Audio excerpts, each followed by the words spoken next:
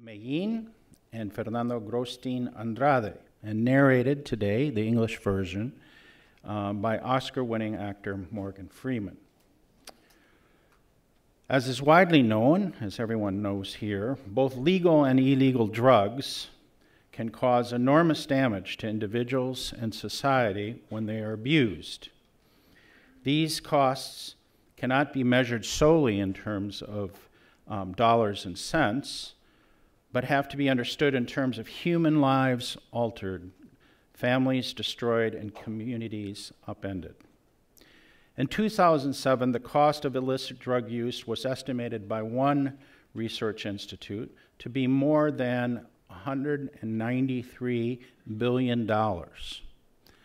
That's not just the cost of drugs themselves, but includes direct and indirect costs, such as those related to crime, healthcare, and lost productivity. Lost productivity accounts for an estimated $120 billion a year at that time, including costs due to declining labor, costs for specialty treatment, hospitalization, incarceration, and premature mortality costs. The costs of drugs and drug abuse is enormous. There are many ways to estimate it. Attempts to deal with these problems have varied over time, from better education and treatment to more law enforcement and military response to legalization and decriminalization. So far, the results have been mixed, and questions have emerged about the harms caused by the policies themselves, policies that attempt to restrict and limit access to drugs, especially narcotics. As Attorney General Eric Holder said recently in a speech before the ABA, as the so-called war on drug enters its 5th decade, we need to ask whether it and the approaches that comprise it have been totally or truly effective. He went on to say, it's clear that too many Americans go to too many jails or prisons for too long and for not truly good law enforcement purposes. Widespread incarceration, Holder said, at the federal, state, and local levels is both ineffective and unsustainable. It imposes a significant economic burden, totaling $80 billion in 2010 alone, and it comes with human and moral costs that are impossible to calculate. End quote. As you'll see in the movie or the film that we're about to see,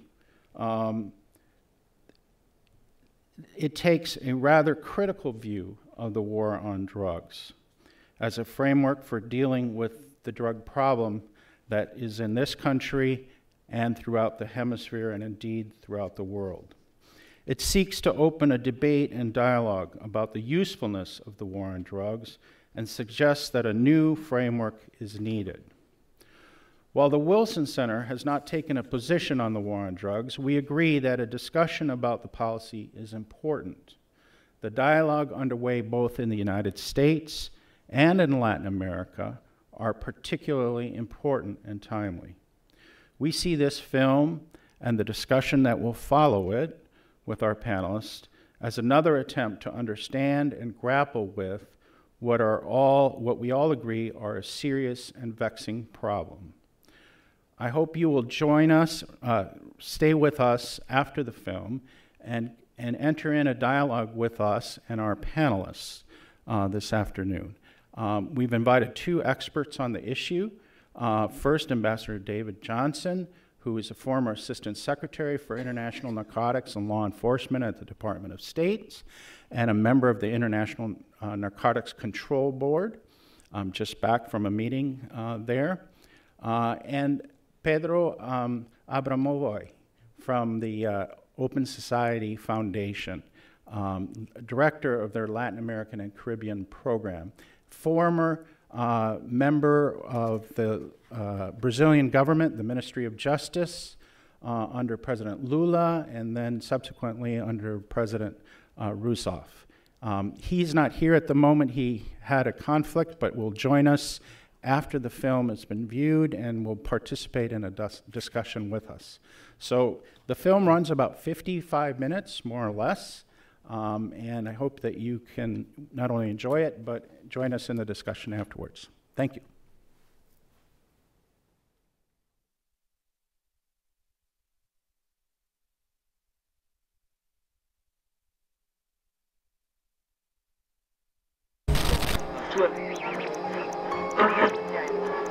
Drug wars. They've been declared on local, regional, and national levels.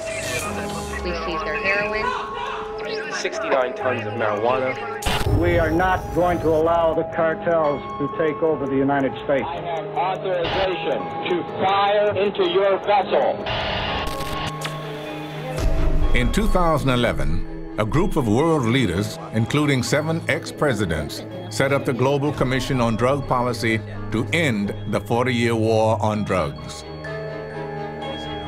But wars are easier to start than they are to finish.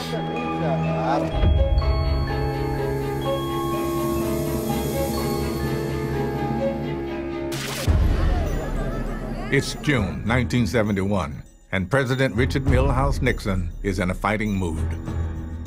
We must wage what I have called total war against public enemy number 1 in the United States, the problem of dangerous drugs.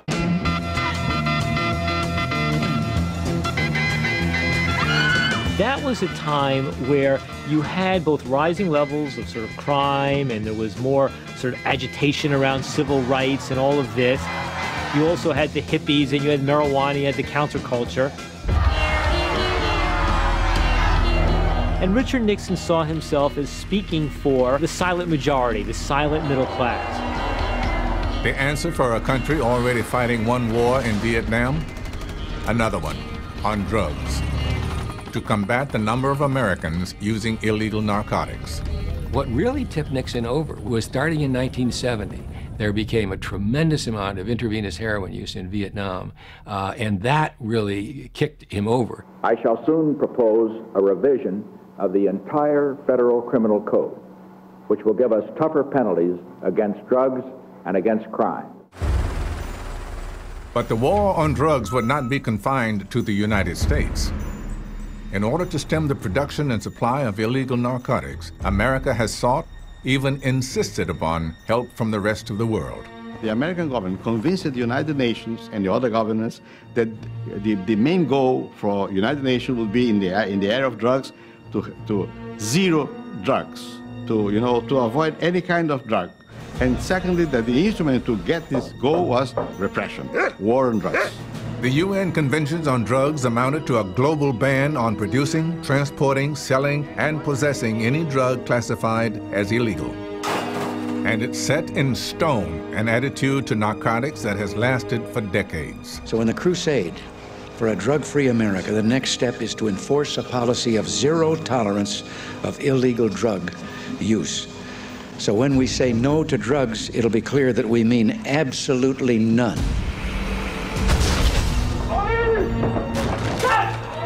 Yet, in spite of the massive and sustained efforts of law enforcement, demand for illegal drugs has continued to rise.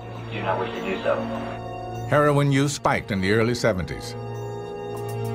Then there was cocaine. The government was completely unprepared for the explosive growth of the drug problems. I think we totally misunderstood cocaine.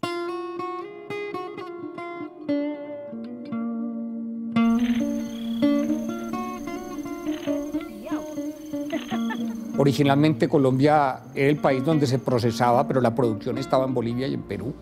Después también se empezó a cultivar en Colombia y los carteles de la droga se fueron volviendo muy poderosos.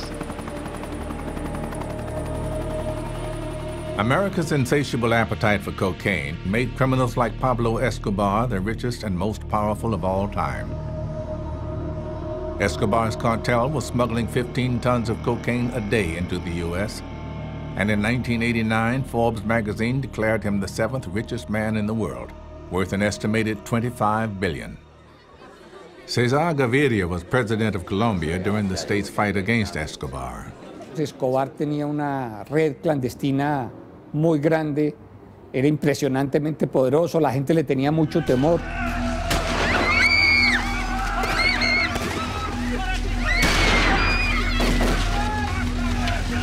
Más que corrupción, la gente le tenía intimidad a toda la sociedad. Escobar's policy of dealing with law enforcement was plata o plomo, a bribe or a bullet. And when the U.S. and Colombian governments finally took him on, the ensuing struggle made Colombia the murder capital of the world, with over 52,000 violent deaths in 2 years. And even the president wasn't immune. Una de estas organizaciones alimentada por el narcotráfico tuvo a mi hermano secuestrado bajo tierra sin poderse mover durante 3 meses sin cambiarse la ropa, salió completamente traumatizado, paralizado, fue una cosa muy traumática. Hace un par de años las FARC, que son hoy el principal cartel de droga de Colombia, mató a mi hermana tratando de secuestrarla para convertirla en un rehén y en una persona con la que pudieran hacer una negociación política. Y esto ocurre en todas las familias colombianas. O sea, todos han sido víctimas o de la guerrilla o del narcotráfico, y esa guerrilla está cada vez alimentada por droga. Escobar was finally gunned down by police in December of 1993. But America and Colombia's drug problems were to continue long after the downfall of El Patron. The death of Pablo Escobar and the working in the United States with Colombia to get him out and killed was a kind of boost to those efforts. But I don't think anyone in the supply reduction area ever felt that was going to end the problem. Demand continued after Escobar's death, and so did supply. The next stage of the war on drugs was another large-scale attempt to wipe out the drugs at source. President Bill Clinton's Plan Colombia. What I tried to do was to focus on every aspect of the problem. I tried to empower the Colombians, for example, to do more militarily and police-wise because I thought that they had to. 30% of their country was in the hands of the narco-traffickers. The U.S. spent billions of dollars funding military operations in Colombia to cut off the flow of cocaine into America by eradicating Colombia's coca plantations. Colombia es el único país del mundo que fumiga aéreamente los cultivos de droga. Es un tipo de fumigación que destruye mucho todos los cultivos aledaños. It's a war against people who try just to earn their living growing some plant. They would like to grow something else if they would receive the same money. So I mean, you cannot make a war against drugs without knowing that doing so, you are making a war against people. Cuando el Plan Colombia empezó, había 8 departamentos donde había sembrados de coca. Hoy hay 24 o 28, alguna cosa así. Well, obviously, if the expected results was that we would eliminate serious drug use in America and eliminate the narco-trafficking networks, it hasn't worked. Today, the illegal drugs trade amounts to $320 billion a year. And without laws or governments to regulate this underground market, guns and violence have inevitably become the most effective method of control.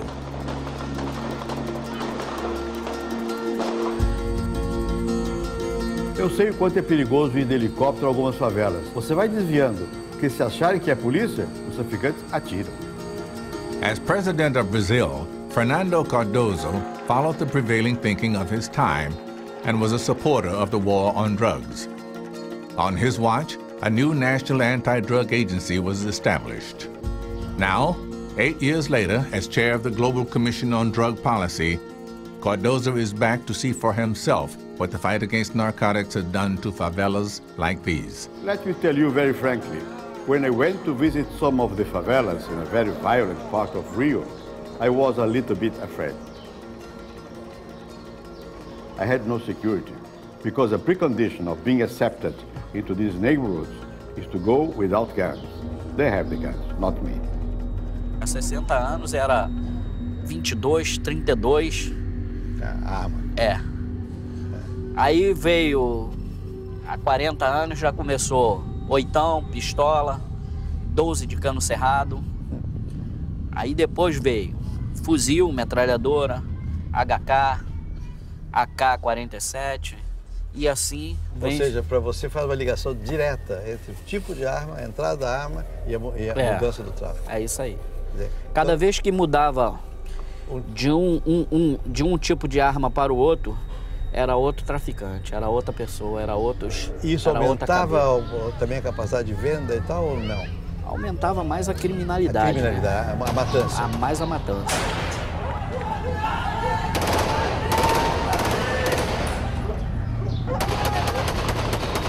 Moro numa localidade que estava tendo guerra entre facções rivais. Aí eu saí com a minha namorada, eu tinha ido a uma festa. Foi a hora que aconteceu. Eu tomei um tiro, não sei da onde, não vi da onde. As pessoas que pagam, as pessoas mesmo da comunidade que não tem nada a ver, sempre são os que levam sempre a pior. Aí fiquei desse jeito. Tinha 18, 19 anos. When I was in favelas, what struck me was, first of all, the humanitarian situation. People.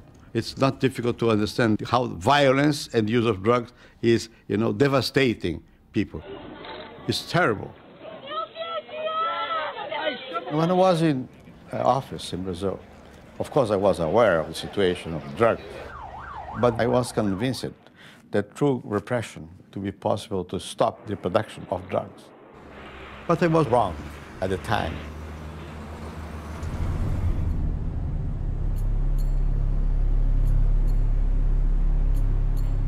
Yet the suffering experienced in Rio's favelas pales in comparison with the wave of violence unleashed in Mexico, where a battle for control of lucrative trafficking routes over the U.S. border has spiraled out of control. The Mexican president understood that the situation was very bad because of drug battles, and he decided to confront.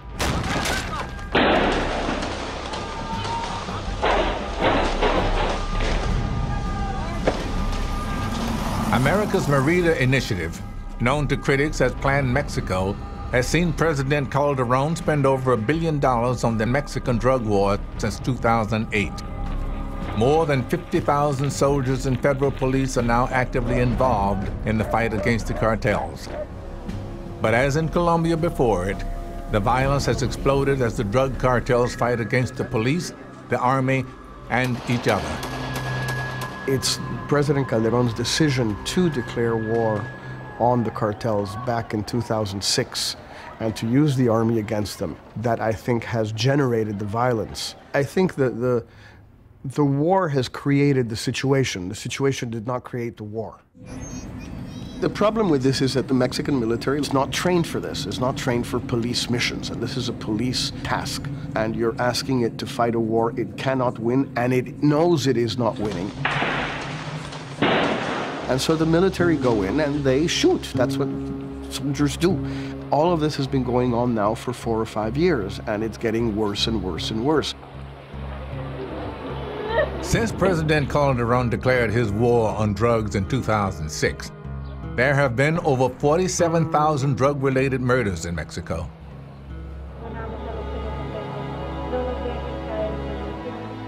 And the cartels are increasingly targeting elected officials, journalists, and members of the justice system. The government is beginning to lose control of entire regions. Que este problema no lo vamos a resolver solo los mexicanos.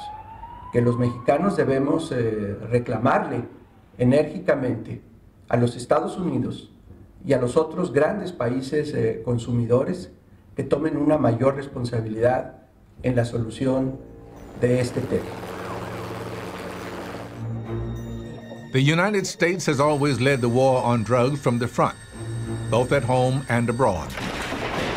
But 5 decades of an unyielding reliance on police enforcement and the fact that America remains the planet's largest consumer of illegal drugs has had a devastating effect on the land of the free. Using illegal drugs is against the law. doing drugs, you risk everything, even your freedom. If you do drugs, you will be caught. And when you're caught, you will be punished. Some think there won't be room for them in jail. We'll make room.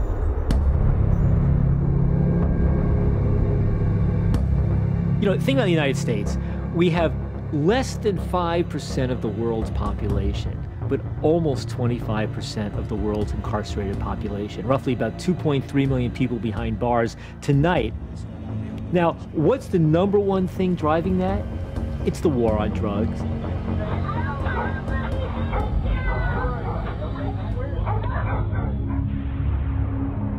A kilo of pure cocaine costs $1,000 when it leaves a Colombian plantation. By the time it reaches the street in the U.S., it can be worth over $170,000. The illegality of drugs creates a situation where they're expensive. Now, if you're a wealthy person, then maybe you can afford your own addiction. But the vast majority of street users resort to crime or prostitution or their own drug dealing to support their own addiction. A heavy user of heroin or cocaine has to spend up to 10 times more per week than a heavy user of alcohol or tobacco. It's not that cocaine, heroin, marijuana cost any more than alcohol or tobacco to produce. Think about it. If tomorrow people could get heroin or cocaine legally from a store, and tomorrow you could only get alcohol or cigarettes from the black market, then all of a sudden very few people would be committing crimes in order to support their heroin or cocaine habit, and lots of people would be committing crimes to support their alcohol or tobacco habit. What the war on drugs has done is it's created this massive prison industrial complex in America. In 1970, there were about 330,000 prisoners in the U.S.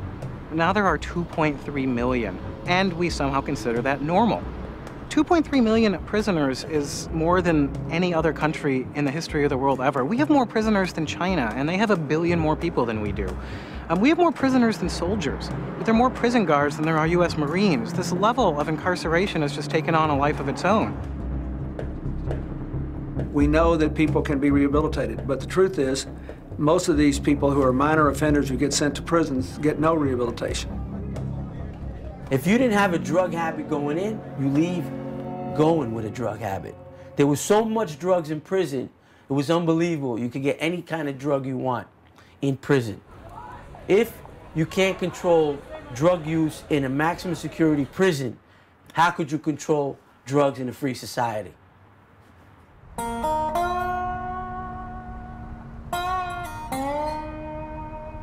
We need look no further than Washington's own doorstep to see the effect that the drug war is having on whole regions of America.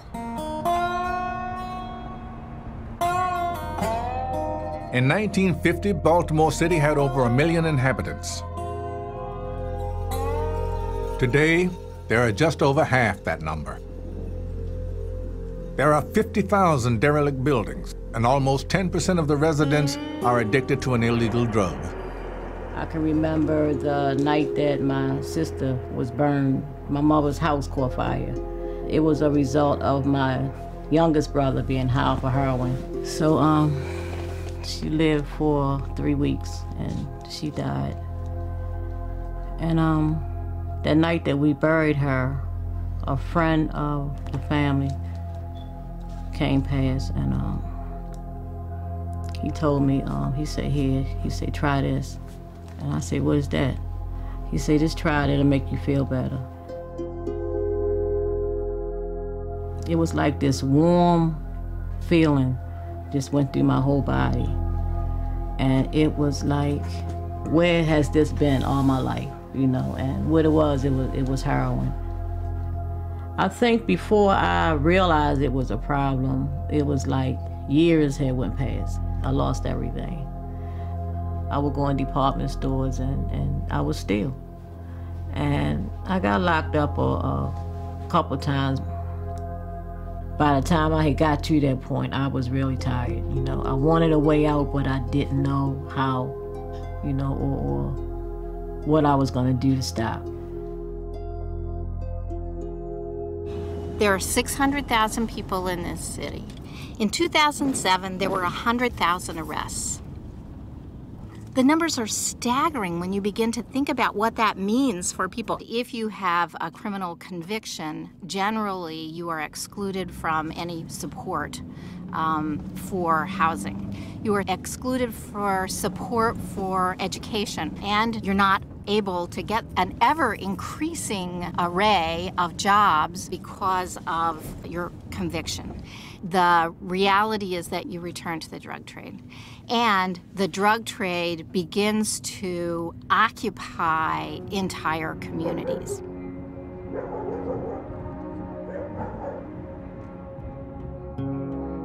In the neighborhood I policed, men who are born there have about a 12% chance of getting murdered in their lifetime.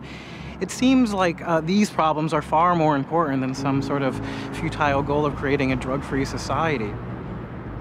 People should care more about all these deaths, and by and large, the vast majority are related to prohibition.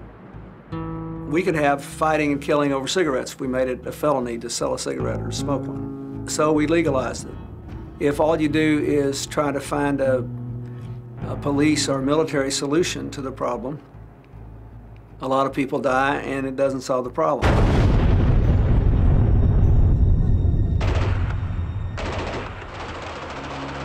But repressive drug policies and their grave consequences stretch far beyond the Americas. Amid the chaos of war, Afghanistan has emerged as the main producer of heroin in the world.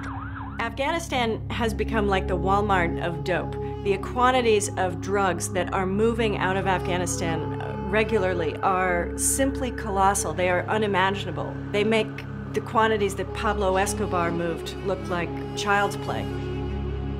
A major use of the enormous profits from the production of poppies and therefore heroin goes to the Taliban to finance their illicit operations in subjugating people and in punishing people. But U.S.-led efforts to cut off Taliban funding by eradicating the poppy crops have in fact driven farmers into the arms of the insurgents.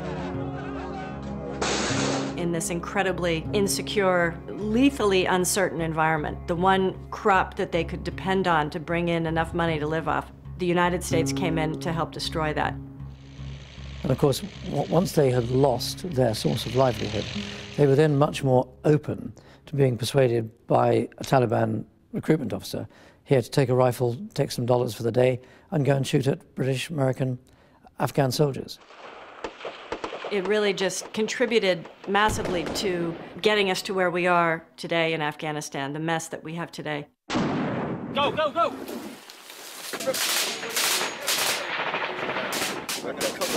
Just cut round with it. The thing that sticks in my mind was a direct order to find pictures of burning opium. How can any military task involve taking a picture of burning opium? And I think it is indicative of who was requesting this. This was someone whose prime motivation was counter-narcotics rather than the counterinsurgency campaign or the benefit and well-being of the people of Afghanistan. Under the Obama administration, the official counter-narcotics policy in Afghanistan has shifted away from eradication. But with the announcement that U.S. and NATO troops will be withdrawn in 2014, calls for widespread eradication of the poppy are growing, and not only from the West.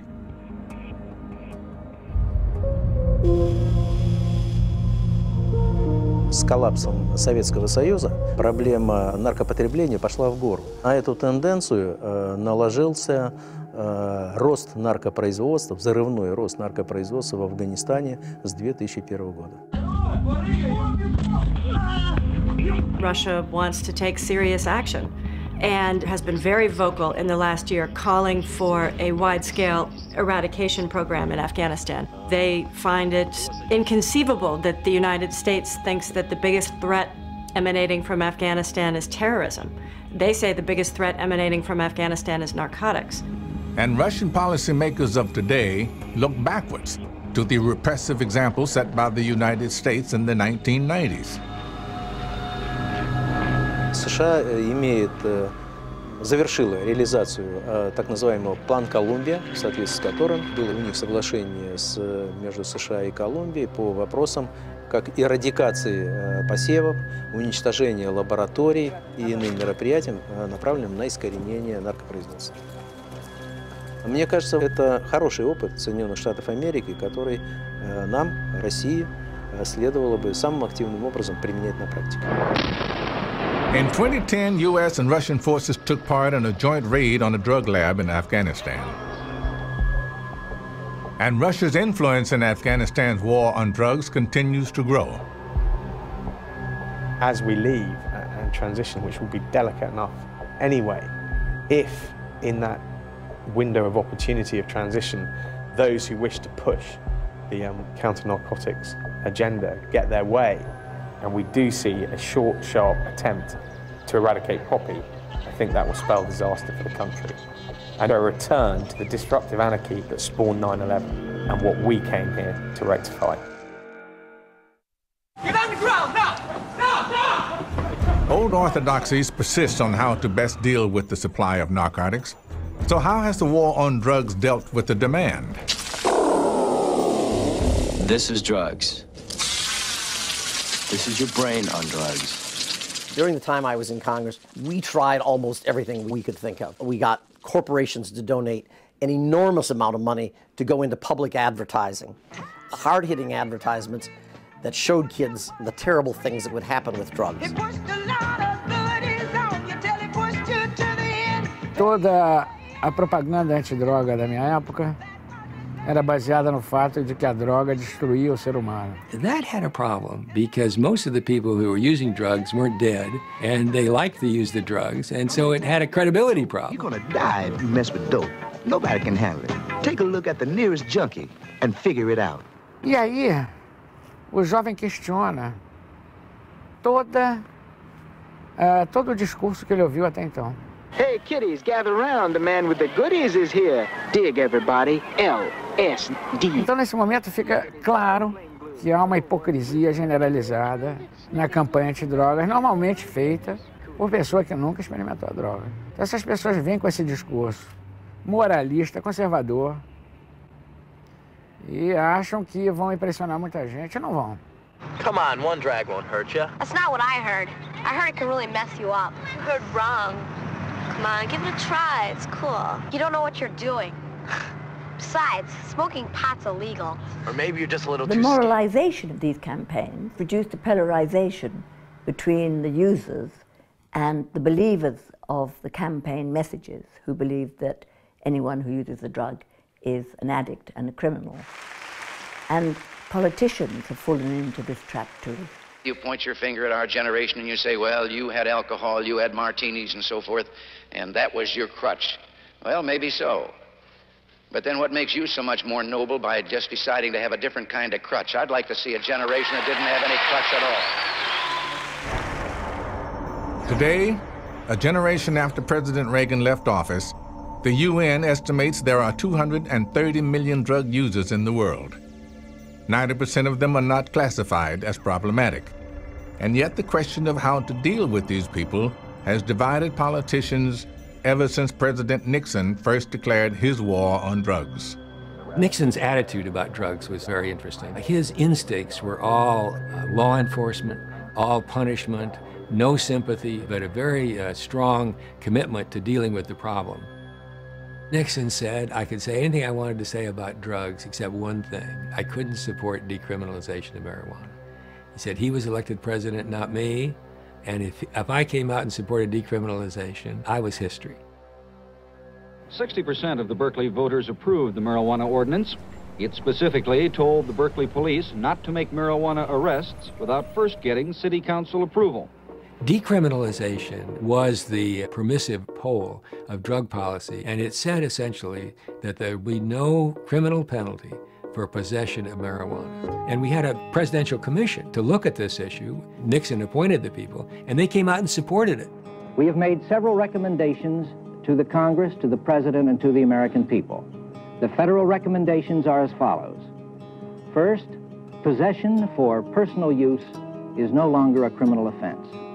Second, non-profit distribution of small amounts should no longer be a criminal offense. So Nixon dissociated himself from the commission report that he'd put together, and he just said, that's not going to happen on my watch. But Nixon ultimately had bigger issues to worry about than the war on drugs. It was the Watergate scandal, not narcotics, that was his undoing. I shall resign the presidency effective at noon tomorrow. Vice President Ford will be sworn in as president at that hour in this office. So Nixon is gone and Ford is there. He doesn't have this guidance for me. So I came out and supported decriminalization. And I was a poster drug czar for decriminalization at that point. With the election of Jimmy Carter in 1977, decriminalization found itself at the forefront of the mainstream political agenda. An end to the war on drugs was in sight. When I was president, we had the same problem with drug production and distribution and consumption that we presently face. We tried as best we could to minimize the emphasis on criminal punishment. And I made a major statement to the U.S. Congress asking for changes in the law.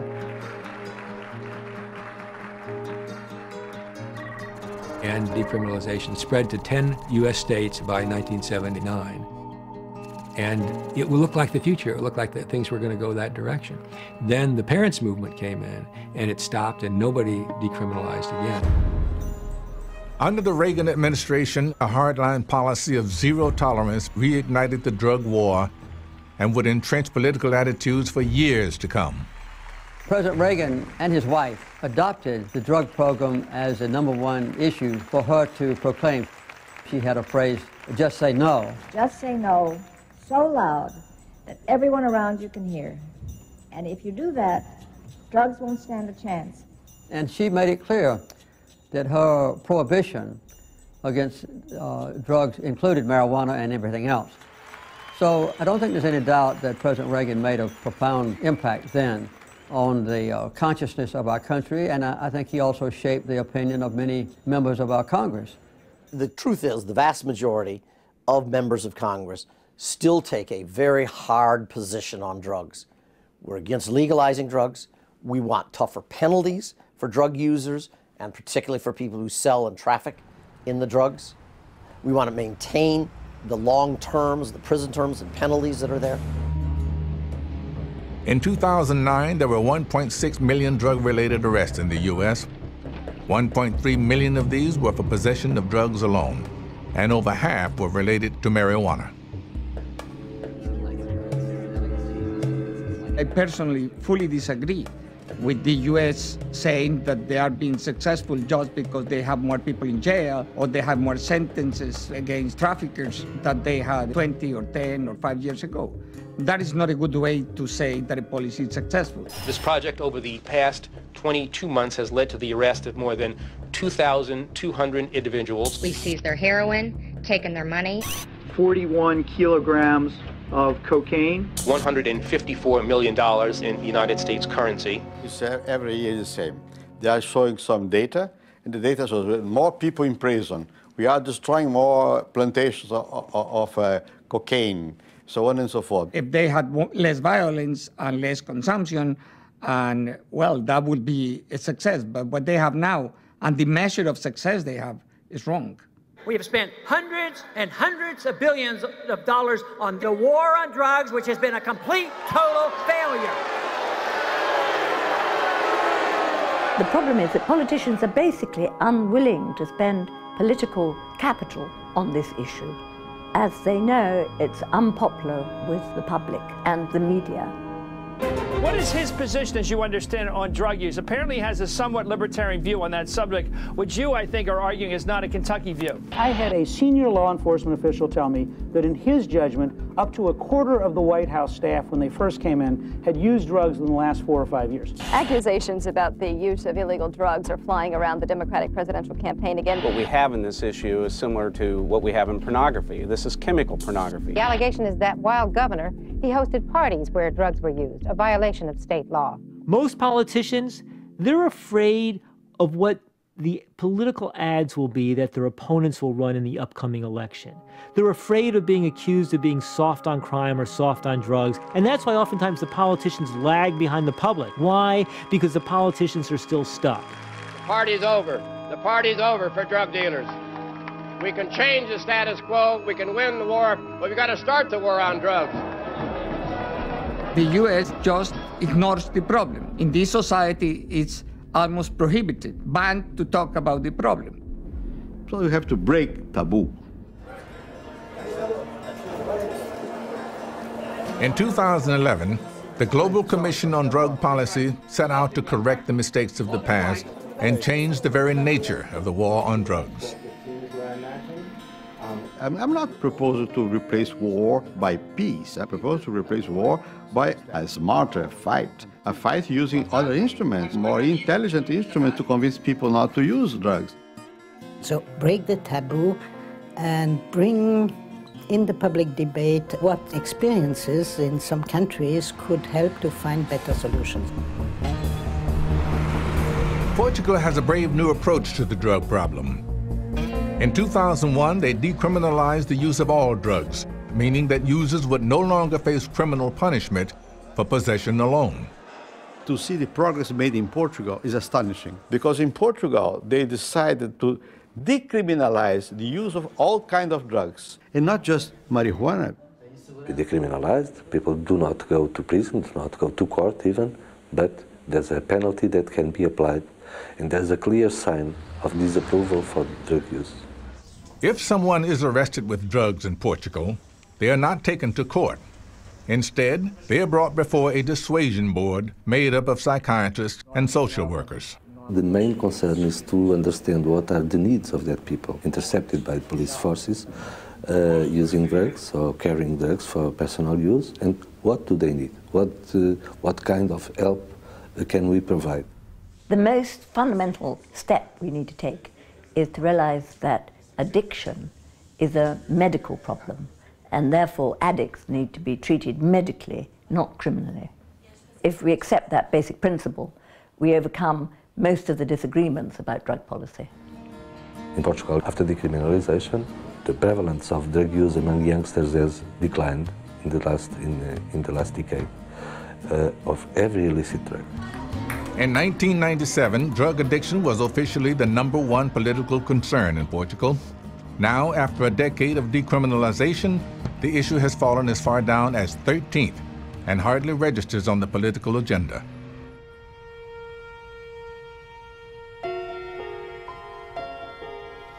And even more radical steps have been taken elsewhere. In the 90s, Switzerland faced an AIDS epidemic rapidly spreading through the heroin-using population. It was clear in Switzerland that repression was not the way, that repression was a part of the problem, that repression was a cause of the dissemination of AIDS, that repression was a cause of the deaths of young people by overdoses. As president, Global Commissioner Ruth Dreyfus called for a series of dramatic solutions to the epidemic, including medically prescribing clean needles and heroin to addicts who couldn't kick the habit. How can you speak with people about the problem of drugs if they are addicts, if they are under the threat to be arrested? It's absolutely clear that you have to go to the people, and in order to go to the people, you have to accept in a certain way the people as they are. In Switzerland, the number of injecting drug users with HIV/AIDS has been reduced by over 50% in 10 years. And the model of putting health before punishment is gathering momentum. I think there should be safe places where people who have addiction could come and not think they're going to be arrested and will have basic needs met. I have experience with this, including personal experience. I had a brother who was addicted to cocaine. So I know a lot about this. I understand more than most people do what is involved. Well, dealing with human beings. So we are not just dealing with criminals. The users, very often, they want to escape from the situation. They have no instruments. So why not to give a lift to them? Who are the addicts? Our children. I mean, people we love, people we would like really to bring back in the normal life.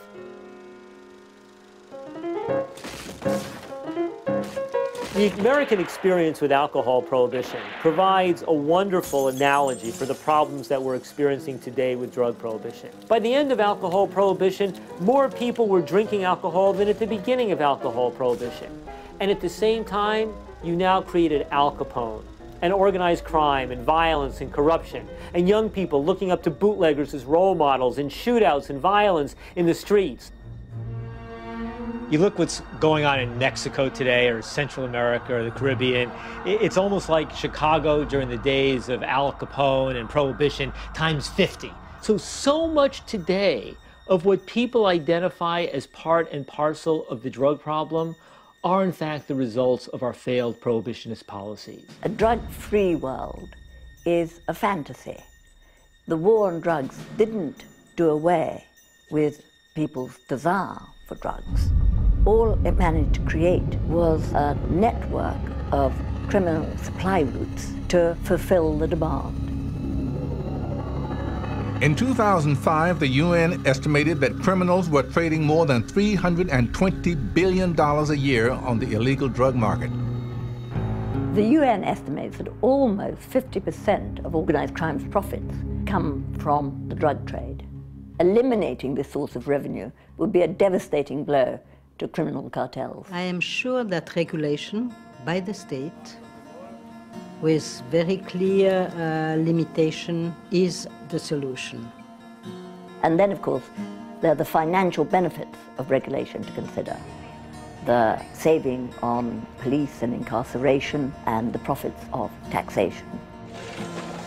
In 2008, Harvard economist Jeffrey Myron estimated that regulating and taxing drugs would inject over $76 billion a year into the U.S. economy alone.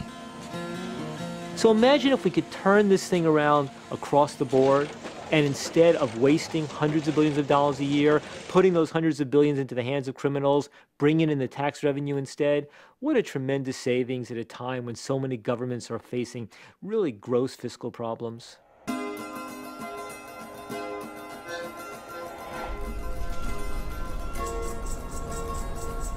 A country that has already moved in this direction is Holland, where it is in practice legal to buy and sell small quantities of cannabis in coffee shops. Today, ex-Brazilian President Fernando Cardoso has come to see this for himself. You're not allowed to advertise cannabis. You're not allowed to sell any hard drugs. You're not allowed to sell cannabis to people under 18 years old. You're allowed to have only 500 grams in stock as a coffee shop, and don't sell more than 5 grams a day to one person. The good thing about the business in soft drugs and cannabis in the coffee shop is that it's without any violence. And what have been the consequences regarding the users? Well, people might think that it would have led to a sharp increase in cannabis use, because in practice it's free available cannabis. But you will see, if you look at the statistics, that the consumption is quite comparable with surrounding countries. In spite of Holland's liberal cannabis laws, consumption rates are lower than in surrounding countries like France, Germany, Denmark, and the UK. But would a legally regulated market open itself to big business like alcohol and tobacco did in the past? New Bel Air, so refreshing. Winston tastes good like it should. Change to Winston, you'll change for good. 'Cause Winston tastes good like a cigarette should. Look, no one wants their drugs free for all. We need to regulate and control how drugs are produced and sold. No advertising, no selling to minors, labeling dangers. And in fact, tobacco policy today actually shows how effective regulation and good education can be.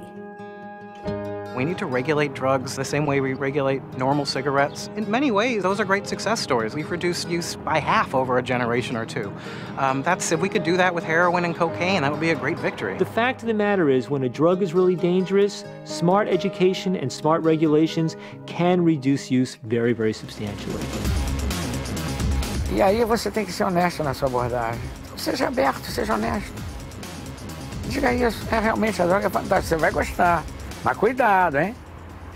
Porque você não vai poder decidir mais nada. Basta isso, basta isso.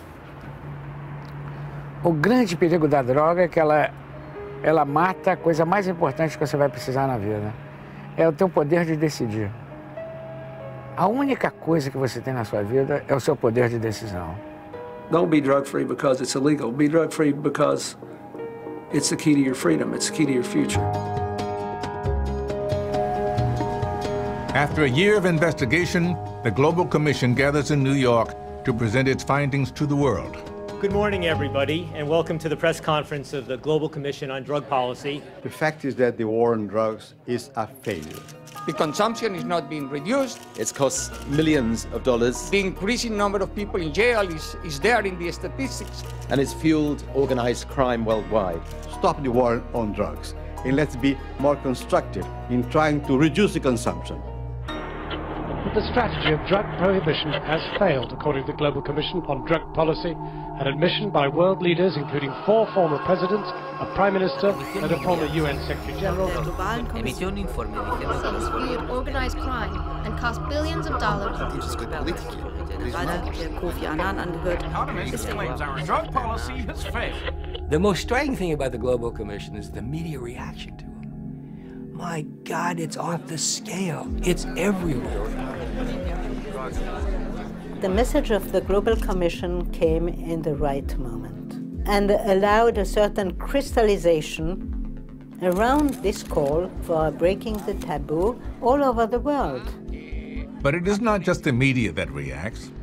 The White House also has something to say. When the Global Commission came out with its statement, I could have predicted in advance exactly what the drug czar was going to say. We have spoken about our opposition to legalizing drugs because we know that legalizing drugs is not an answer. We also know... I think essentially the role of the drug czar in America today is to refrain from any substantive debate about what's wrong with drug policy today. It's to point their fingers at the little signs of progress and ignore all the signs of failure. It's to make sure that this issue doesn't blow up one way or another for the president. The incarceration approach to drugs. In 2004, Senator Obama described the war on drugs as an utter failure. I, Barack Hussein Obama, do solemnly swear. As president, however, he has not implemented substantial change, with funding for law enforcement still almost twice that allocated for treatment and prevention. It was not a surprise to see the resistance, because governments have to be more conservative. It's difficult for governments to change. They are afraid because of vote. They don't want to innovate. And the world requires more innovation.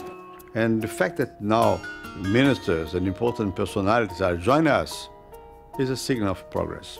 There are dozens, if not hundreds, including people in power today who think the same way and don't feel the confidence, the political confidence, the personal confidence to speak out.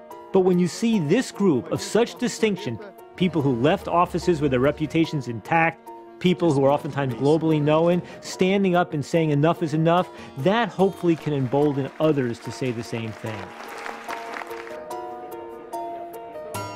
In 2011, President Santos of Colombia became the first serving president to break the silence and publicly declare that the world needs to look for new solutions. Colombia has been fighting drugs and the drug cartels for 40 years. But the business is still going on. And sometimes I feel like in a static bicycle. You work hard, and then you suddenly look to your right, look to your left, and you're almost in the same place. And you see what happens in Mexico and Guatemala. And so I think a new approach, or at least to try to open up, to break the taboo, is what the world should do. There are many alternatives, including the possibility of legalizing drugs. Politically, I know that this has cost, and I have already incurred those costs. They have attacked me for saying what I am saying to you. But I don't think politicians or leaders of any country can only say what people want to hear. In Latin America, there is a growing concern. Before, this was a taboo, and you have to break this taboo. And the taboo has been broken. Now, for the first time in 4 decades, the countries that have suffered most from this war on drugs are talking back and initiating their own reforms unilaterally. You have a situation where Latin American leaders of great stature in their countries, great stature in the world, can go to the United States and say, look, this is not working, let's do something else. Estamos poniendo en la mesa un tema de debate. Ya fue una propuesta del presidente Cardoso, ya una propuesta del presidente Gaviria de Colombia y que ahí ha estado. Y lo que queremos es traerlo nuevamente al debate. For the first time in history, at the 2012 Summit of the Americas, it was announced that investigating alternative drug policies would become part of the official regional agenda.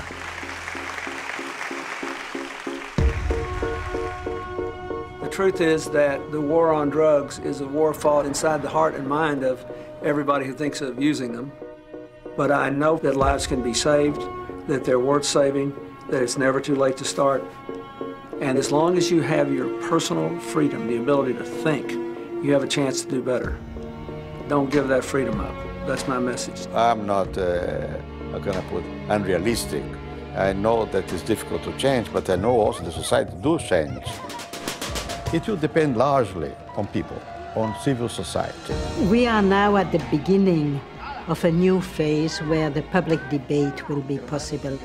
And I'm sure that will help to change the policy, not only in the US, but also in the world.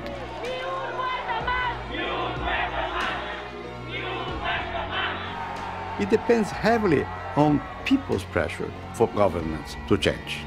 Altogether, we are breaking the taboo on drugs.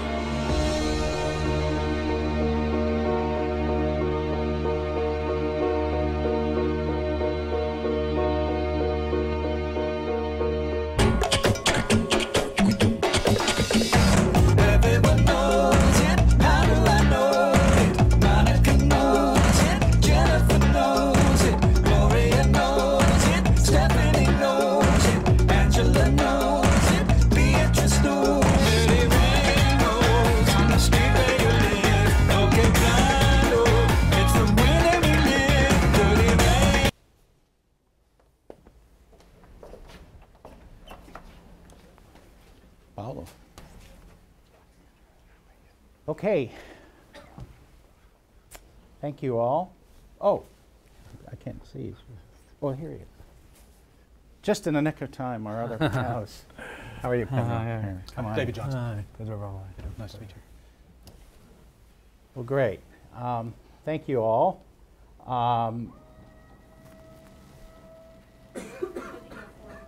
Oh my gosh. Foreign Minister Fernando Carrera from Guatemala has joined us. We'll ask you to say something in a minute, if that's okay. Or do you want to say something now? No. Please go ahead. Oh, please. You're at the audience. I had no idea you were going to join us. And just wanted to recognize Don Francisco Toomey, also a well-known scholar and researcher and a member of the International Narcotics Control Board and participant in the OAS process, writing the report, if I'm correct about that, right? Former fellow. And a former fellow at the Woodrow Wilson Center as well. And then Cindy Arnson, the director of the Woodrow Wilson Center's Latin America program. Thank you all for being with us. So we've seen the film, and I wanted to just start off with a little bit of a discussion with two experts in the field. Here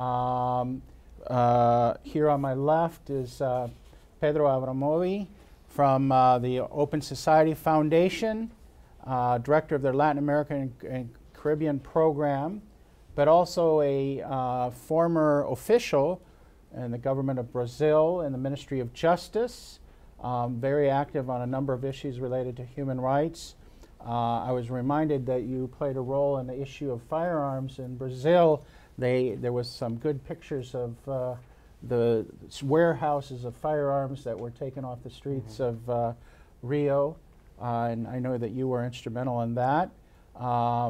Played a role in the administration of President Lula, and was actually nominated as the drug czar, I don't know the exact title, for President Rousseff, and now is with us here in Washington for a while, and eventually will move back to Brazil.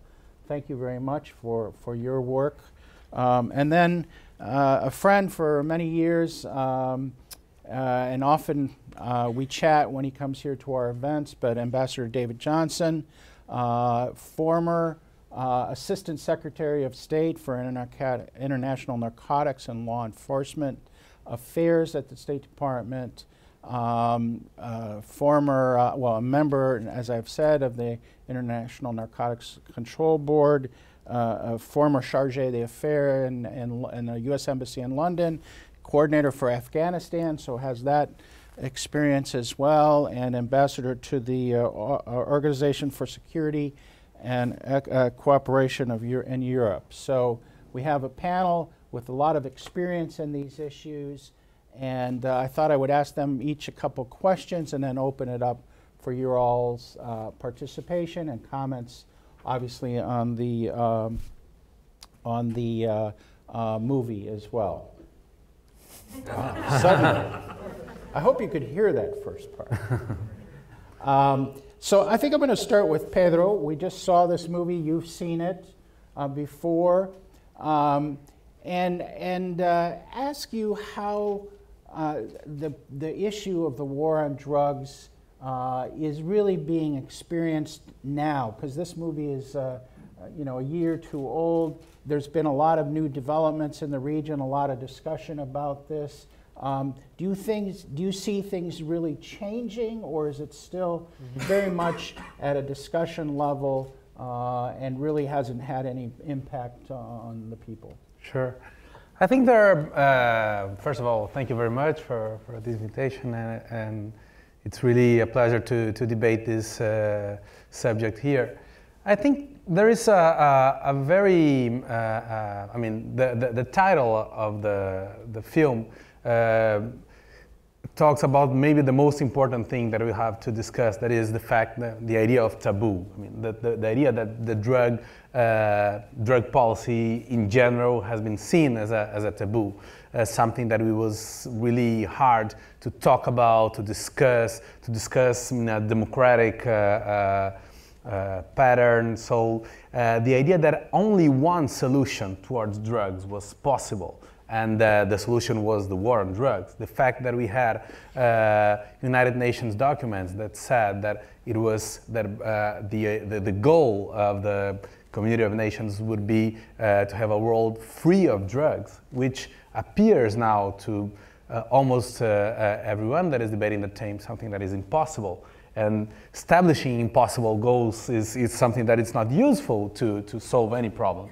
So I think the idea of the taboo that was avoiding a debate that would allow people to discuss concrete solutions and not only procedural and intermediate solutions. I think one thing that the film, if I recall right, discussed is the fact that all the indicators of success when we talk about drug policy are normally related to process and not to final goals. So states that would present results would say how much drugs were seized, or how much people were arrested, or in some states how much people were killed in this war.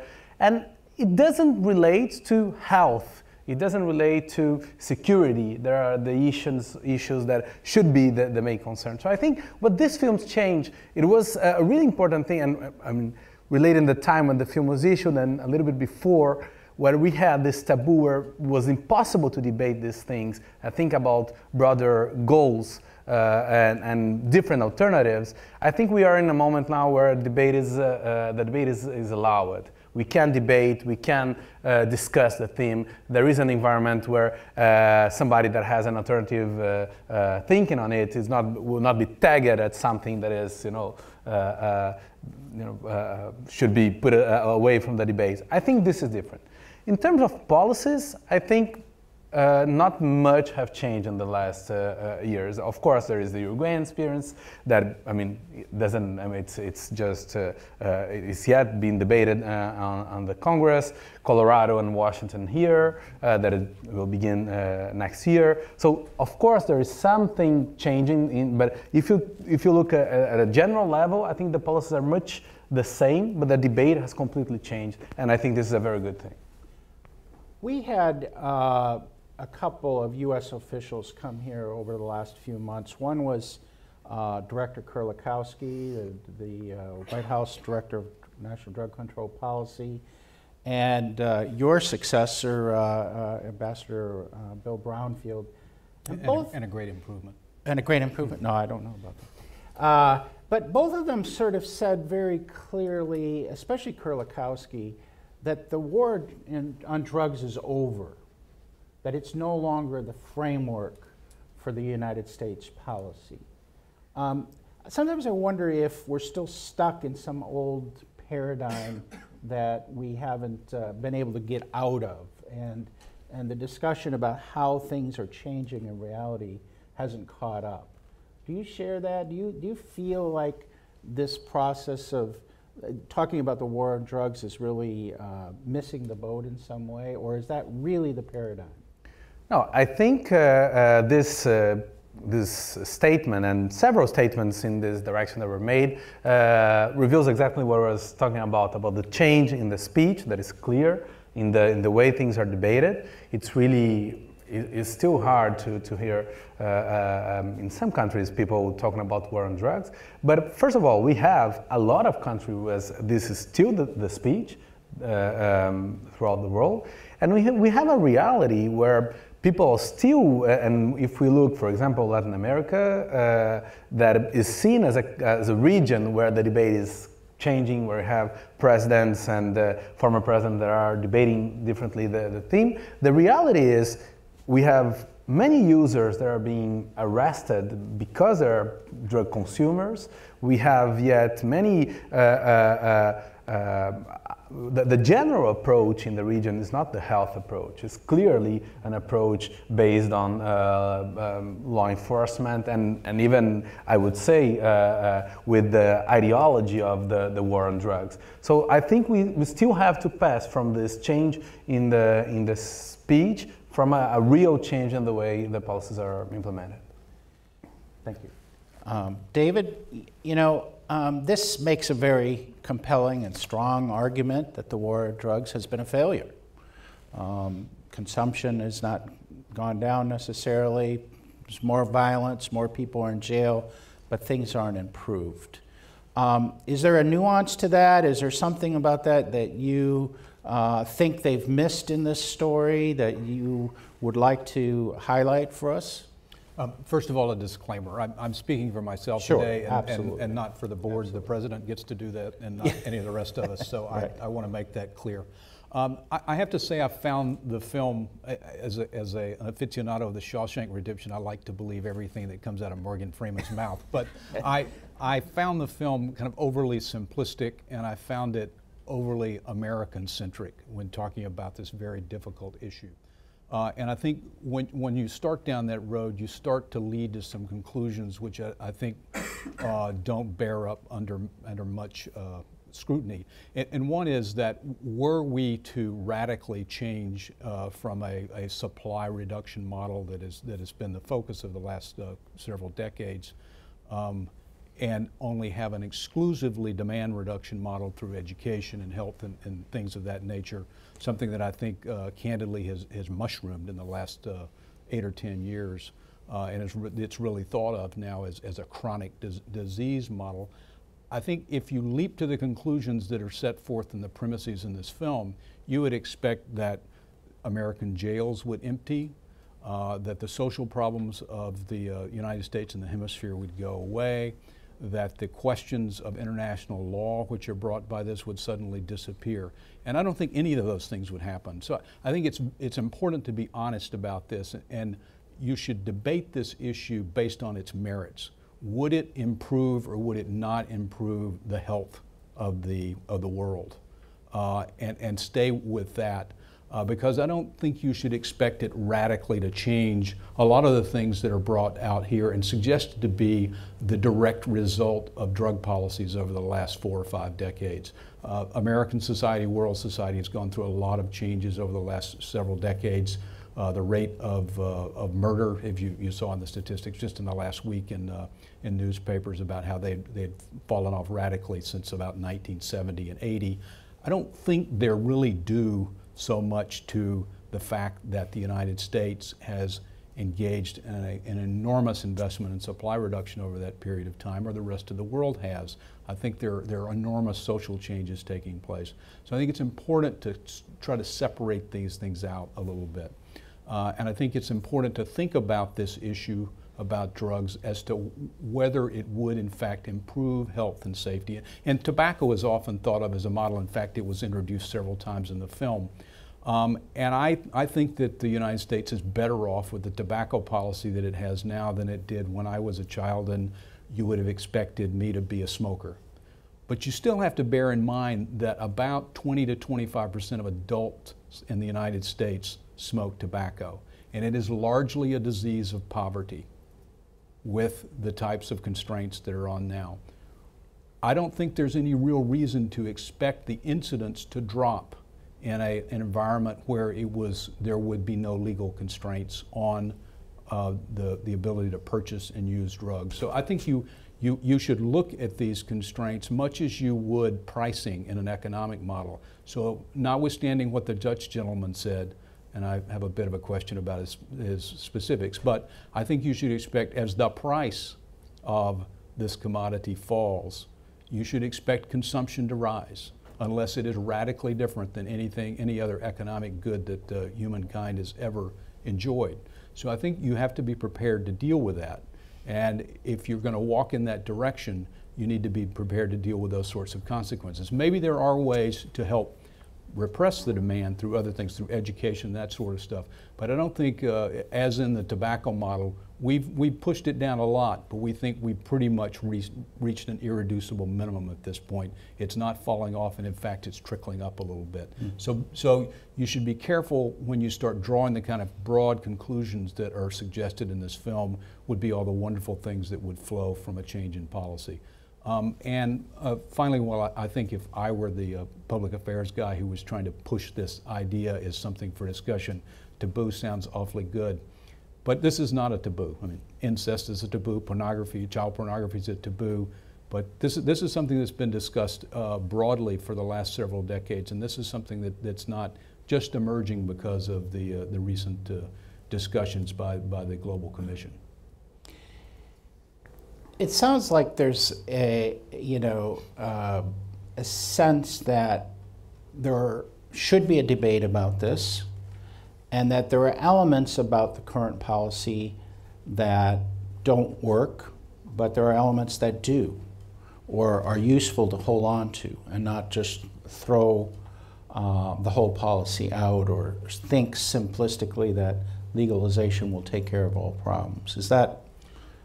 I think this is a very complicated issue, and to suggest that legalization solves all problems, I think is not. It doesn't bear up under scrutiny.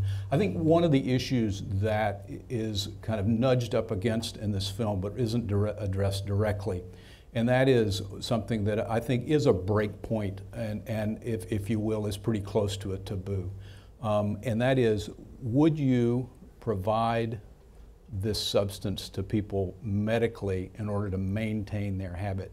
Or would you engage in a program that would try to wean them off of it over time? And that is the Swiss think that maintenance is just fine. The Portuguese are extraordinarily interventionists on this. And the type of work that they do with individuals who use drugs, I mean, really dwarfs anything that's done in the United States. I mean, you can't escape from the social pressures in Portugal that not to use these substances. It is the social structure comes down on you in a very profound way. And I think that's something that's not fully understood when people think of Portugal and its approach to this issue. Let's open it up for others' questions here. But Pedro, I'll give you a chance. Is there anything else you'd like to add on this as we entered into the discussion? No, I think just to stick a little bit in the discussion, of course, we could discuss what is a taboo, but I think what has been a fact in this case is that the perspective of discussing alternatives or testing alternatives were in many countries, I mean, impossible, because there was one only approach that was allowed to emerge in the debate. And I mean, of course, if the debate is being American-centered, I can remember the case of Brazil, that is a consolidated democracy, where for years the march of marijuana was forbidden by the judiciary because we couldn't debate the theme. It was forbidden to debate or to be pro-legalization in a consolidated democracy as Brazil is. And after 5 years of discussion, the judiciary, the Supreme Court ruled that, of course, it was possible. But the only fact that you have some area of the democratic debate that people in a consolidated democracy, as Brazil is, are forbidden to protest or to rely on it, I think shows that there is something else on the way the debate was framed in the democratic societies around drugs that has been changed. And I think it's very positive. And I think as a result of it, we are seeing now alternative models emerging. And I totally agree that we'll have to test, we have to evaluate, and we have to see if health, freedom, security, and other issues are better. Of course, all the problems won't be solved, but we have to evaluate and see, are people's life better or worse in different models than the only model that we had in the whole world like 10 years ago. I mean, in some ways, the experiment, if I can use that word, in Washington and Colorado and Uruguay are big enough to be meaningful, but small enough not to, cause major problems if something were to go wrong. It seems like it's a real opportunity to look at some of these. I just think that, things are going wrong. And I think that many times in Uruguay, people say, well, so why should we take this risk in Uruguay? I think the risk is letting things the way they are in terms of drug policy. And I think it's really, really, taking risks maybe is the most safer thing that one could do in this area. Good. All right, let's open it up. We have a few minutes here for questions, comments. We have one right there next to Cindy. I apologize, I can't really see people very well because of these lights, but... Sandra Martinez, I'm sorry.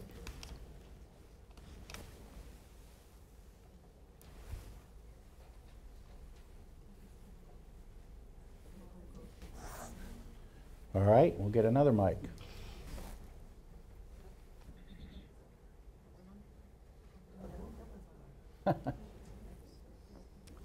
That O and OFF switch will get you every time. All right, well, go ahead and I think we... All right. Sandra Martinez with Phoenix Leadership and Development. Ambassador Johnson, you are urging us to really examine the relationships that we're assuming the impacts of a non-repressive policy. For those of us that are really concerned about the situation, the rising violence in the Northern Triangle, for example, we have some foundation to believe that would be an impact that the violence would be considerably decreased if there was a legalization of drugs in the country that consumes the highest percentage of drugs. Great. We have a question here. Is it working, Allison? Yes, it is. When I saw this movie, is it on? Yeah. When I saw that, my immediately went back to, I think it was a History Channel hour-long a film on prohibition. They may have taken those little pieces on prohibition from that film. And I thought to myself, my God, look at that. We went into prohibition, there was violence, murdering, it was horrendous. And they ended up showing that actually the consumption of liquor was higher at the end. And I remember, I think they even said that the mayor of New York had a little speakeasy because he didn't agree with the federal law. But I'm not sure it was the mayor, but some high official in New York. Okay. And could we use that as first of all, as a model? We got rid of prohibition and life got back to normal in this country. And we may have got part of it by putting taxes on whiskey and so forth. And then I'm very conscious of the fact that we've made progress on smoking, that it is going down, not for criminal reasons, but for other persuasion.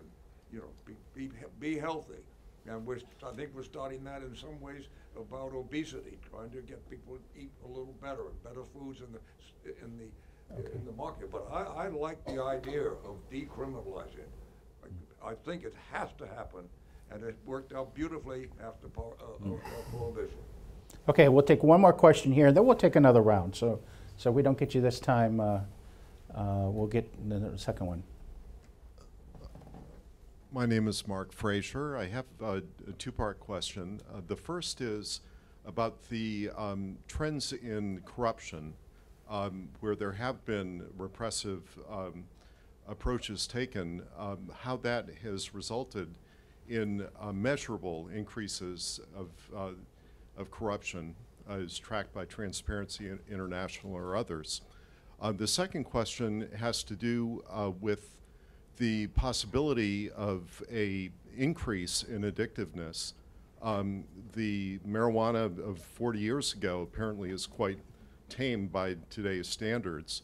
And given that about 1/5 of the users of hard drugs are at risk of or become addicts, do you see signs that an arms race of sorts to increase the potency of addictive drugs is underway, and if that slope is something that would get it up to 50–80% addictiveness? Okay. David, do you want to respond, and I'll come to you too. Sure. In no particular order, I think that it's difficult to know what would happen in terms of change in the level of violence. I understand from the point of view of economic analysis, you've created an artificial shortage, you've driven up the price, you have created opportunities for the marketplace to be regulated by violence. But I also, in the experience that I've had, the only real determinant of whether there's going to be violence in a particular place or not seems to be the existence of strong social, political, and criminal justice institutions. And if those are absent, even when you take away a stimulant like this, I think it is hard to come to the direct conclusion that peace, order, and good government are going to all of a sudden appear. So I think you should be modest in your expectations, is what I would say. On the decriminalization issue, one important distinction to make, I think, is between decriminalization and legalization. And while I think you can find a number of proponents of decriminalization and not pursuing people who are using, I think legalization is a hurdle that many fewer, if you'll forgive the expression, are willing to hop over. And so that the distinction between that and using and having this as a commodity that's bought and sold on the open market through a legalization scheme is quite different. And notwithstanding what was said in the film about will this or will this not be somehow commercialized, I think that if it is legalized broadly in the United States and you expect it not to be strongly commercialized, you're expecting the United States to behave in a way that it never has. And perhaps that will come to pass. But I know right now that one of the issues that the board, the International Narcotics Control Board, considers is there is a general legal obligation not to advertise things that are controlled by the conventions. Yet we all know we can turn on various TV programs at night and hear all of these wonderful things these wonderful psychotropic substances, we can go and talk to our physician about prescribing for us. So I think if that's the case, you should not expect marijuana, were it to be legalized broadly, not to be an advertised product. And you should expect, not necessarily Philip Morris, but a similarly skilled corporation in getting products before consumers to pursue that. On the question of the potency of various marijuana and cannabis substances, broadly speaking, the THC content has gone up. I don't know if you should expect, as you put it, an arms race, but one of the issues that is troubling in the contrast between Washington and Colorado is Washington, at least as I understand it, intends carefully to regulate the THC content of the product that is going to be sold there, and to at least make it labeled. Colorado has no plans to do that at all. And so there is potentially a significant risk over time, particularly with the product which is consumed orally as opposed to smoking, that individuals might ingest much more than they're planning to, with some consequences that might not be predictable. Anything you would like to add to this? Sure. I think calling something Ambassador said, that was imagining a situation where no legal restraints or constraints would be established. I think it's really hard to imagine a situation where no legal constraints would be established. I think, of course, we are talking about scales of regulation that could go through to criminalization, to other ways of regulation. And I think one of one of the main characteristics of democracy is exactly the ability that democracy have to learn with its errors. And I think on drug policy, and that's why I think it's so important to remember how closed the debate was in that, is that we have been 50 years on a model that didn't present the results it promised, but we haven't had the ability to learn with these errors to produce a new model. And I think what is happening now is actually we are having this possibility. And then when we think, what is the model that we will want of regulation, for example, of marijuana, we have to learn with the alcohol model, with the tobacco model, with the prescription drugs models, and there are a lot of different models. And I can say that today, in many countries, it's much easier to get to buy marijuana than to buy a prescribed medicine. So I think if we can reach some kind of regulation that would control the access to this kind of substance, I think we are probably having a better situation in terms of getting people to know what is the substance that they are consuming, because this is the biggest problem today. It's not the level per se, but the fact that people are not allowed to choose or to know or to decide what kind of what is the level that they are consuming. They don't know. They absolutely cannot they don't know the kind of damage that the substance will provoke to them. So having this free debate about what is the substance, how we're going to control the access to information of how it's going to affect the body, and I think would probably there's a good chance that we're having a better health policy on this, and health that the people will be healthier after this model. I don't know. I don't have an answer on it, but I think we should look at this experience that we are having now, and learn with it, and use democracy with one of its better characteristics, that is exactly the ability to learn with its errors and experiences. Right. Good. Okay, we had a couple questions. There's a gentleman here, right here, and there was a woman right back there. Why don't I take that one, then Meredith, and then here. My name is Gabo Demski. I am a fellow here in the Woodrow Wilson Center. I am an ex-mayor of Budapest for 20 years. I was dealing with drugs as well as with many other issues. My question is, I agree with the main messages of the film, that these supply reduction program in the form of anti-drug war and in the form of criminalization of the consumers. These both failed. But if it has failed, the question is, the logical question is that how we can reduce the demand in the society. That is the logical question. And in our practice in the 90s, we introduced in my city, in Budapest, 2 million inhabitants we have, a demand reduction program. And it is not only about the legalization of drugs, not at all. It's a very complex social program with education, healthcare, social policy, with lot of means to have a complex policy against drugs, which can help. As in Switzerland, it worked. It works in many cities and countries in Europe. So, what is your opinion? Whether instead of reducing the supply, the reducing of demand would help in this field. Meredith, there's a question there. Yeah, my name is Amparo Vallevia and I work for the World Bank, but I'm also here in a personal capacity. And I want to make 3 points, but I want to make it very quickly. Please. The first one is that I don't think that the film or anybody else is suggesting that by regulating or legalizing, all the problems will disappear. That's not the case. It's just showing that there are alternative ways to the status quo. That's all. And that some of them have worked in other places.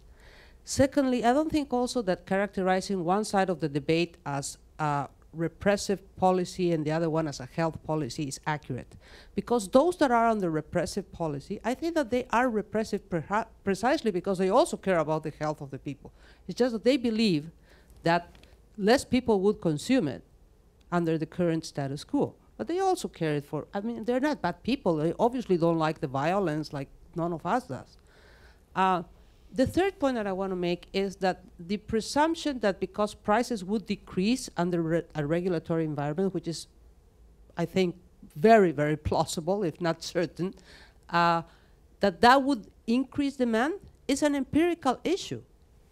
It depends on the elasticity of the demand for the drugs. The amount demanded. I'm sorry? Not the demand, the amount demanded. Yeah, the amount demanded. Right? So it depends on the elasticity of the demand. There are products that are very elastic. A very small variation in price conduces to a very large increase in quantities demanded. There are products that are very inelastic. No matter how much you change the price, the quantities you demand don't vary very much. Now, the fact that in the film, as it shows, in one place in the world, it costs 1,000. In another place in the world, it costs 170,000. Well, let's look at how much is the demand in this place versus this other place. I mean, we have some empirical data to make these assumptions. Thank you. There was one more question here, and then Francisco Tumi wanted to make a question or comment. Yeah. Hi, my name is Daniel Pacheco. I'm from Colombia. I'm a journalist, so I only have questions. One for Ambassador Johnson. Acknowledging that there is an open debate on drug policy, do you think you can go further and speak about how drug policy orthodoxy might have changed its mind in some level after all this debating? And for for Pedro, I'd like to know, I understand you got into a bit of trouble in Brazil after some comments regarding the decriminalization of minor drug sales. Is this still a taboo issue in the debate? And I ask because some people say it might have a really outstanding effect on countries in Latin America, for example, where micro-trafficking is a big issue. Thank you. Okay, I'm going to do something. We have 3 complex questions on the table, so I'd like to let our panelists respond before we put on more. And then I promised this gentleman here, he had his hand up before, Francisco Tumi, the foreign minister, if you'd like to make a comment, and before we conclude. So why don't we go with these 3 questions now? Okay. Mr. Mayor, Your Honor, The demand reduction question, I don't see this as an either or. This is a both and issue. And I think, I mean, it has been over decades. I would quarrel with the statistics cited in the film on the amount the United States spends on demand reduction versus supply reduction. I think that they are not dissimilar. I think the demand reduction is much harder to do accounting for, whereas supply reduction tends to be almost exclusively government expenditure, so you can sum it up pretty easily. The demand reduction, since it's educational, it takes place in the private sector, is a big push and has been for decades in the United States. The film argues that some of it was not terribly well thought out. Perhaps that's true. You know, advertisers change over time. Educational philosophy changes over time. And I think that, but I think that there has been a strong push in that direction. Whether the balance is correct or not, certainly open to debate. And I think at the municipal level, getting that right probably means a great deal more than, you know, perhaps than anything most mayors do, because it goes to your public safety equation. On the questions that are the woman from the World Bank raised, yeah, I take your point. I did not mean to suggest that the film would say everything would go away, but I think a disinterested viewer of this film would think that they were pushing you toward the conclusion that a lot of these bad outcomes were brought about because of the supply reduction effort, and that they would, if it was taken away, they would disappear. I don't think that's an irrational conclusion to draw from what they were pressing forward. On the inelasticity question, I would not say that this was a highly inelastic demand issue, but I think it would not be rational to believe that if you radically change the price, you would not get some increase in amount demanded. And I think that it's likely to be quite significant if you drop the price significantly. As to the geographic distinctions you draw as the amount demanded in New York, where cocaine is really expensive, versus Bogota or some other place in Colombia, there's also a much different amount of purchasing power available in those two different places as well, that I think has a bearing on the equation. But I think at the end of the day, quantifying this is very difficult, but I think not to suggest the direction would be there, I think it is hard to defend. No, so I want to, address this question that the idea that, well, if the supply, if the policies for the supply side went wrong or didn't have the result, we should go to the demand side. I think there is it's not that easy, because first of all, what we have to discuss is it's not only about reducing consumption. It's not only about reducing demand or reducing supply. It is about looking at the whole externalities of this policy and see what is what are the goods and the problems that society have because of this policy. So if in order to reduce, and I'm really not sure that the demand will increase with regulation. I think we really need to and prohibition is a good case to say that demand could not, there's a possibility that demand will not increase. But even if it decrease or increase a little bit, let's look at the externalities. I mean, would the amount of people in jail reduce? Would the relationship between police and the youth change? Would the approaches to take care of people and the health approaches would change, because we're not talking about a criminal offense, but about something that would have a different approach. So those questions should be put on the table at the same time that if we're looking to demand and supply. So if you have the exactly the same level of consumption, but we don't have the same externalities that we're seeing of this policy, I think it would be a good reason to change the model. And I would like to I think it's a very important question to say that, well, what is a health approach?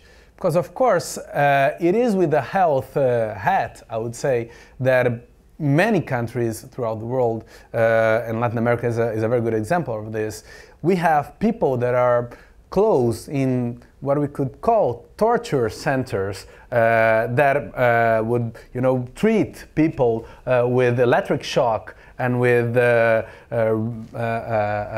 absolutely non-health approaches, but they say they are, treating people, and some countries and a lot of the budget of health ministries in Latin America, for example, would go to this kind of center. So what is the health approach? I think it's something that we should discuss also here.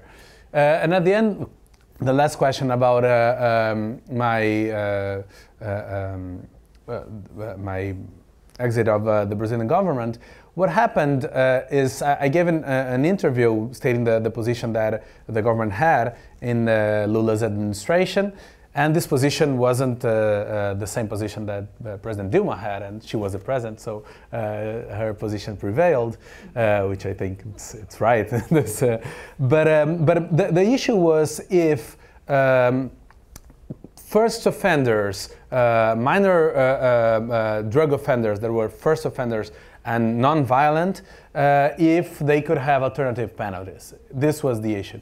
And after, and this issue is already ruled by the Supreme Court in Brazil. So, and after my interview, or some months after, the Senate, this is the way the Brazilian constitution after a Supreme Court decision, the Senate has to endorse it so that it can go into legislation. So the Senate endorsed the fact that Supreme Court has stated that it's unconstitutional to forbid alternative penalties to drug offenders that are first offenders and non-violent. So now in Brazil, the rule is that these minor drug offenders can have alternative penalties. So even if the executive branch wouldn't support this change, the change has happened anyway. Great. Okay. Gentlemen. Thank you. My name is Roberto Obando, and I think that the film didn't touch on an issue that I believe is significant, and it's the relationship between politics and the drug trafficking. In many developing countries, and you can see that throughout Latin America, but also in other continents, law enforcement authorities, politicians in the legislature, and even in the executive branch are not fighting the drug war. They are partners in crime.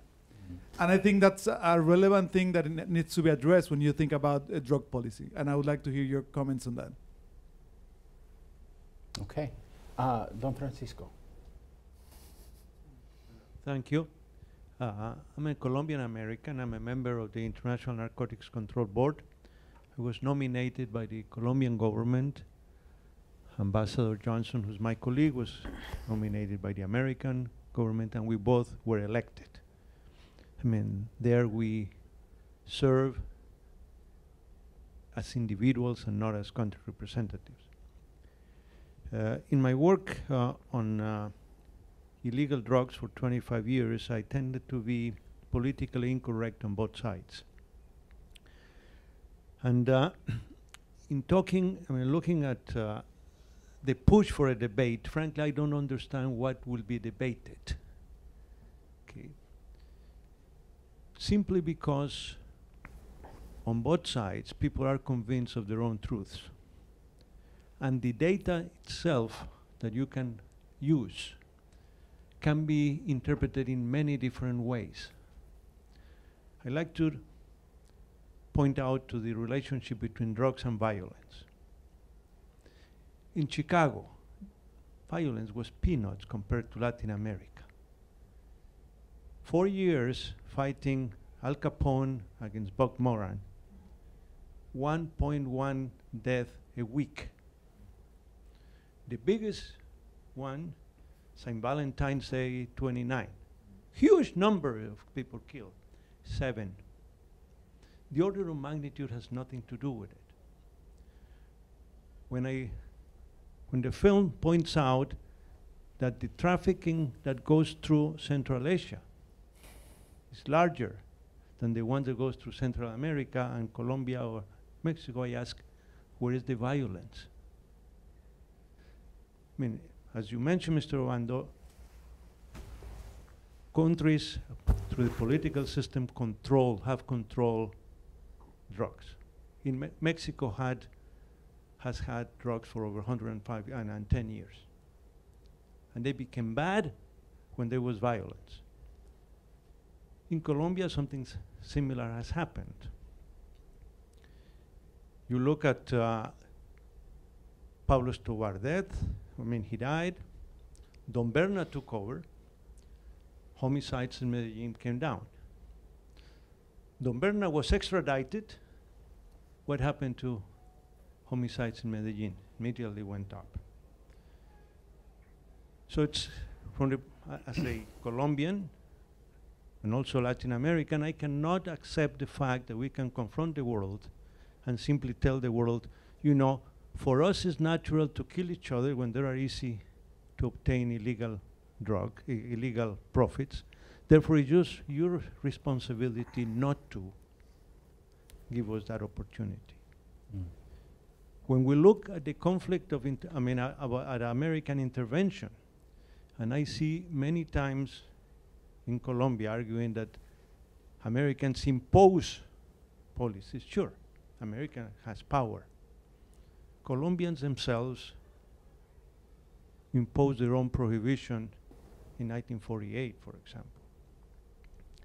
But the point is that Colombians don't realize that what the United States is doing, which might be mistaken, and we can criticize the policies if you want, is to prohibit something in its own land.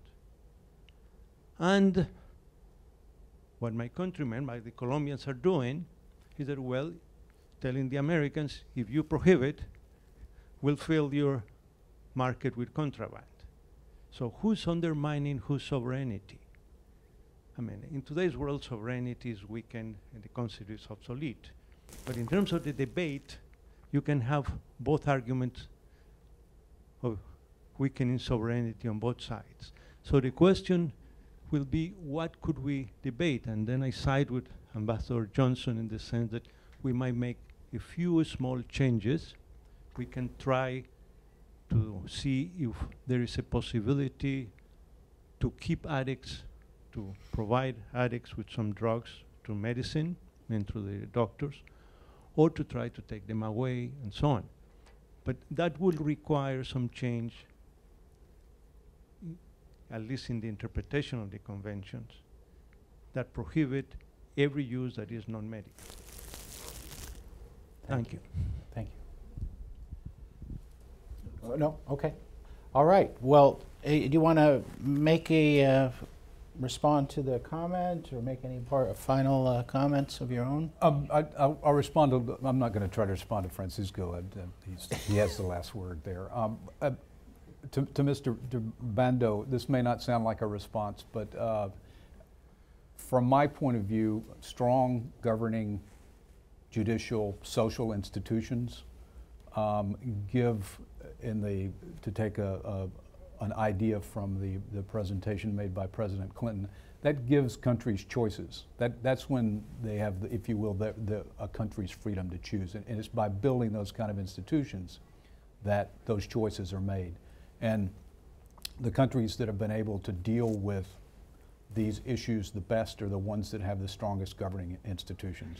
You can see that worldwide. That, to me, is a much bigger indicator than any level of corruption from TI or any other indicator. One other point I would make, though taking not issue with Francisco, but taking a point he made and embroidering it a little bit, because we're here at the Wilson Center. This is one of the primary institutions of worship of the rules-based system of international law. And I think it's important when we are talking about this particular issue to recall that there are obligations among states that have to do with it. And since, fortunately or not, there is no hierarchy in international obligations, this has no more nor less ranking than the ICCPR, or the NPT, or the UN Convention on the Law of the Sea. It's a UN set of UN conventions.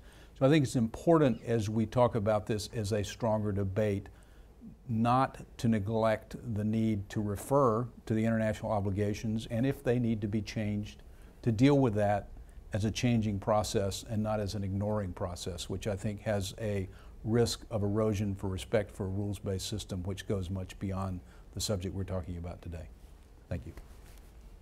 I guess I would just ask you that question too. I mean, how much, we talk about breaking the taboo and discussing alternatives and looking for alternative approaches, but how much is that limited by these international conventions? You know, how much is that really where the policy is defined? I think there are a lot of points on this that are important to underline. First one, I think, as exactly because we don't have any hierarchy between international law in this sense, the statement made at the last OAS General Assembly in Guatemala, chaired by Guatemala, that we should understand the drug conventions within,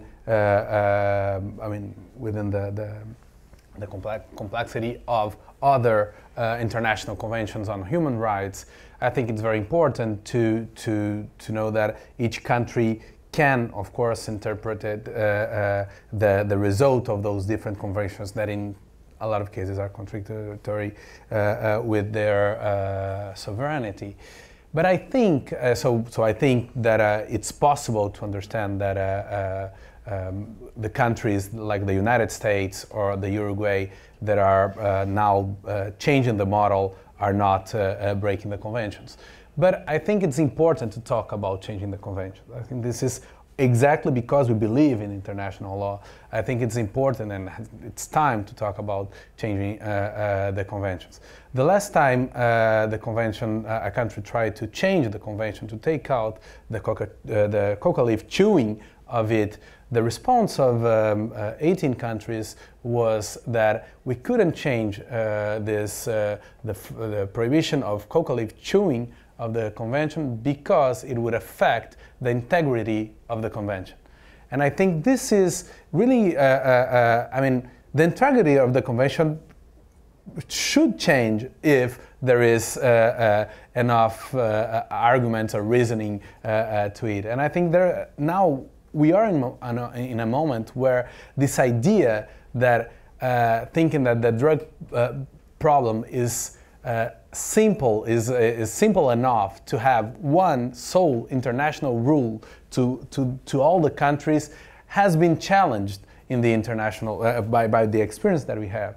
So I think we'll have a process where the International Convention will be discussed in 2016, and I think that is important to discuss the possibility that country would have more flexibility, exactly looking at the strength of their institutions, the choice that each country want to make to choose different approach on drug policy. And I think this is, of course, should be part of the debate, how to reform, and that time has come to reform conventions in this sense. I note that yesterday the control board issued a statement saying that the Uruguayan move towards legalization, which has not been completed yet, would be potentially a violation of the convention. So it's clearly something still out there, right? Yeah. Statement speaks for itself. It speaks for itself. Okay. Well, thank you all very much. I'm sure we could go on and on, but we appreciate your patience and your listening. And thank you to our distinguished panelists for participating in this very complicated discussion. Thank you.